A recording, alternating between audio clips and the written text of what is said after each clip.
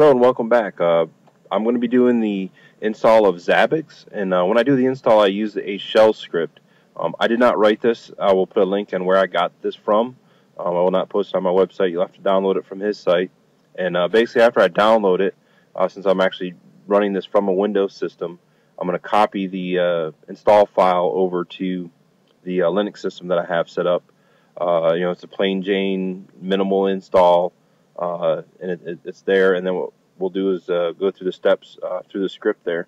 So I'm just going to copy it from my local system over to the temp directory. I'm just going to set the properties real quick. You can also do this from Linux as well. Set the change mod it over there. Okay. Now that that's out of the way, I'm on the host, and then from this host, we'll change to the temp directory. There's the install script. Then I'm just going to do a install Zabbix, and here it tells you what to do. Run at your own risk.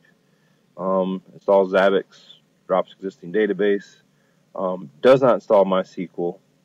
It tells you what you need to do to install MySQL on here. Since it does not have MySQL on it, I'm actually going to cancel out of this. I'm going to do what it tells me to do here. Install MySQL server.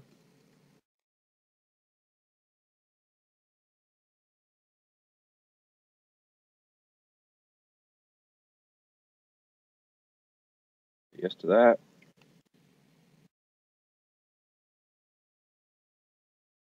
Okay, just going to clear this up. Get that installed all right. Run that script again. Everything looks good there. Just type go.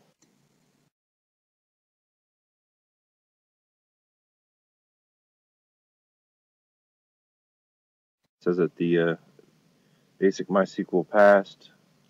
It's downloading the RPM Forge release.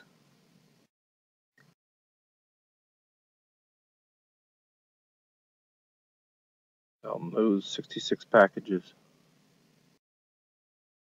Yeah, he did a really nice job on this script. I mean, it makes it really easy and takes out of a lot of human errors that could be made for the install.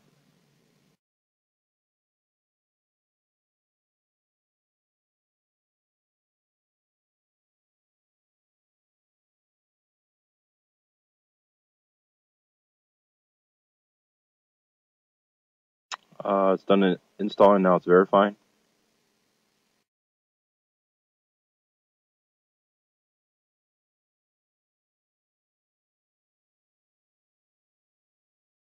Alright, now it's downloading the latest Zabbix, which is the 2.2.1 tar file.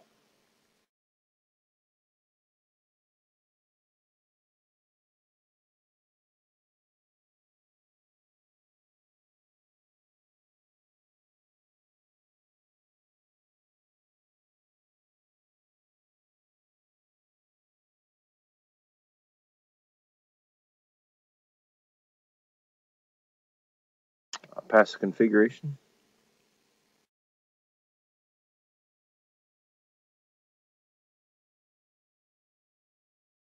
Compile passed.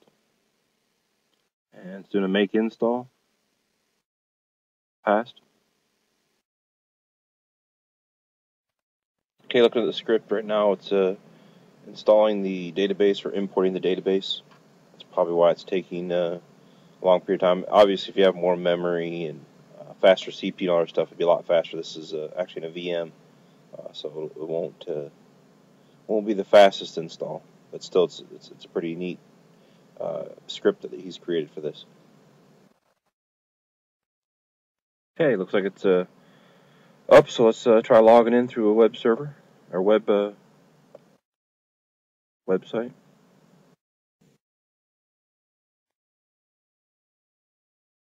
And looks good so far, so let's log in with the default admin and Zabbix.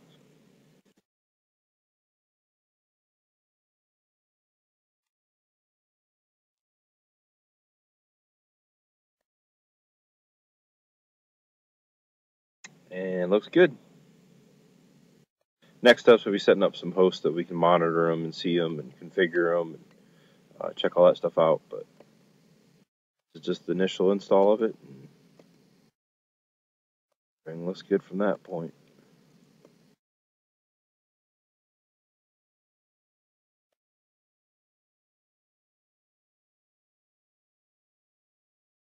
That concludes this video. Again, this is installing Zabbix 2.2.1 on CentOS 6.5 using a script and get it up and running in about 10 minutes or less. Thanks again, and you can get more information at info.bing14.net. There'll also be some notes in the video location as well, where I got the script from, and a shout out to the person that created it, because it's just really a nice, quick, fast install, a great script. Thanks again.